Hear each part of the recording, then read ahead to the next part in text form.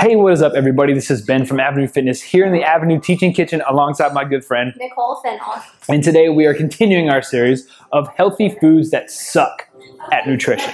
And so today's topic is going to be about everybody's favorite vice, and that is the diet soda drink, or pop if you're from the north, like my grandparents and aunts will all correct me if they watch this video. So diet sodas became that crutch that you could fall onto because it's not a regular soda. It's a little bit better for you. It says diet. Why is that not the case? Again, we talked about in last segments the importance of improving the quality of what you're eating and not necessarily focusing on the quantity so much. So diet sodas sound like they would be, a kind of a free-for-all. They have 0 calories. The word diet in there kind of has a great stigma to us because we think we're going to lose weight if we drink it, but it's really the opposite that happens. So even though we're not getting this quantity of calories through it, we are still having some sort of hormonal response to the sugar substitutes that are natural, or that are present, not naturally, but they are present in the diet soft drinks. So things like aspartame and saccharin and the different sugar substitutes do have an impact on our hormones.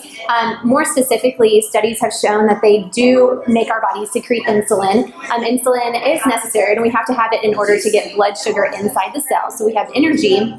But insulin has to act on sugar. If we're not getting the sugar from the diet soft drink, we'll in turn crave sugar somewhere down the road, whether it's later on that evening or just kind of throughout the week.